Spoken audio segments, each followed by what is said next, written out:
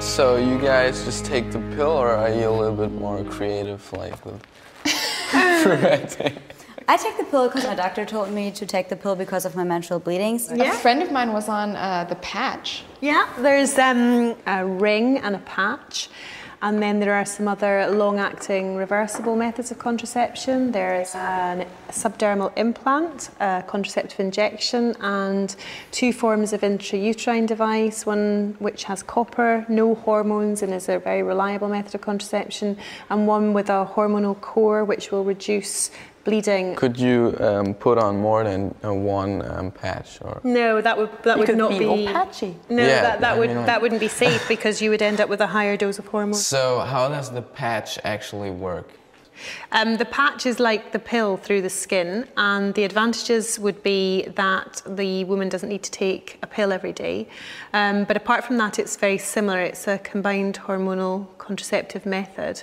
And the patch is applied weekly for 3 weeks and then a week off for a withdrawal bleed. Can you get patches like in heart shape? No. Or in stars? Or No. Yeah, that's what they dolphins? should do. Like, yeah, that would be cool. Like I could have a huge dragon on my back. yeah, and then I would like have a a sun temporary tattoo or Patch something. I feel dragon. like I'd be really paranoid all the time about it falling off or something not being That's there. what I was thinking, because Yeah. if you have something there, you would probably be like, touch it and see if it's still there or something. If you notice that it's become loose or it's come off within 24 hours, then there isn't any loss in contraceptive cover. If it's been loose or it's come off and it's been more than 24 hours or you're not sure, then apply a new patch and use condoms for the next 7 days.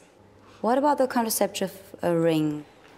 It's a clear, small, flexible ring which is inserted as high up into the vagina as you can place it. You put it in yourself, I won't be putting it in for you. So do you feel it when you have sex? Or? It's very, very unlikely that you'd feel the ring during sex, but I mean, anything is possible.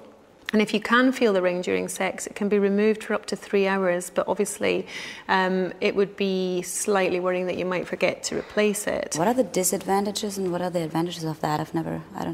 Well, again, the advantages are that you don't have to do something every day. So the ring goes in for 3 weeks and then it comes out for a week for a withdrawal bleed, but it has exactly the same contraindications as a combined pill would. Is it uncomfortable at all? Can that fall out? Yeah, I mean, that's what women worry about, it falling out. But in fact, the ring is very unlikely to fall out. And like, what if I forget to reinsert the ring after the week's break? Like, yeah, what happens? You get pregnant. Oh my God. So, the ring will only work whilst it's being used properly. I just would be interested, like, what you would think, what would be the best method? For me, it's a condom. I think I don't. And if you were a girl?